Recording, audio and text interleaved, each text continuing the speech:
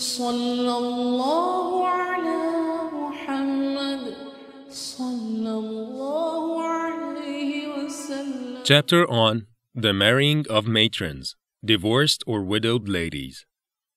Habiba said, "The Prophet, peace be upon him, said to me, 'Do not offer me your daughters or sisters in marriage.'"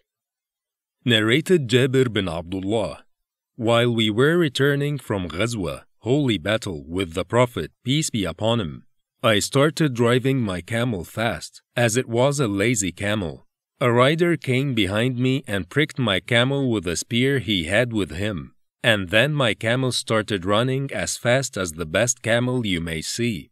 Behold, the rider was the Prophet, peace be upon him, himself. He said, 'What makes you in such a hurry?' I replied, 'I am newly married.' He said, 'Did you marry a virgin or a matron?' I replied, 'A matron.' He said, 'Why didn't you marry a young girl so that you may play with her and she with you?'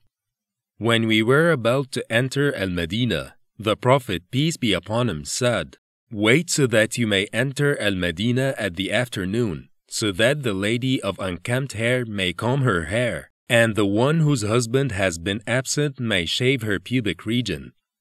Narrated Jabir bin Abdullah, may Allah be pleased with them, "When I got married, Allah's Messenger, peace be upon him, said to me, 'What type of lady have you married?' I replied, 'I have married a matron.' He said, 'Why don't you have a liking for the virgins and for fondling them?' Jabir also said, Allah's Messenger, peace be upon him, said, 'Why didn't you marry a young girl so that you may play with her and she with you?'